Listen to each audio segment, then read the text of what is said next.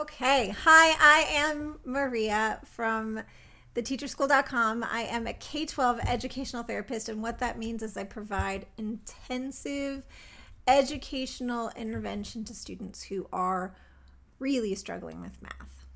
One challenge many of my students have is with memorization, especially rote memorization. And this can definitely become a huge block in 3rd and 4th grade when we get to timed multiplication fact tests.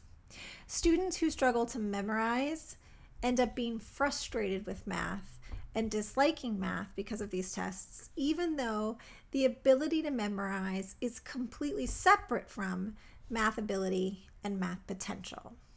In fact, the research shows that rote memorization isn't nearly as important as fact fluency. When we focus on memorization alone, students either know the fact or they blindly guess. And with fact fluency, students learn how to work with numbers in different ways, and they use strategies to find unknown facts. So they're never stuck wondering or guessing. They have ways to find what they don't know.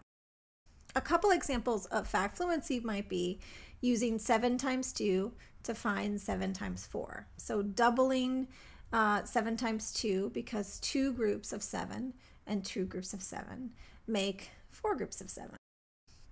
Another example might be taking 8 times 10 and subtracting a group of 8 to get 8 times 9.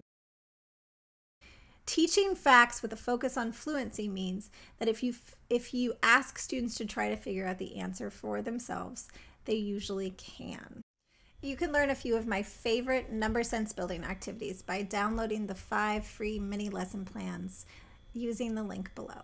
I walk you through 5 days of number talks, activities, games, and assessments that you can use with your classroom right away. And don't forget to check out the other videos in this series. Thanks, and have a good one.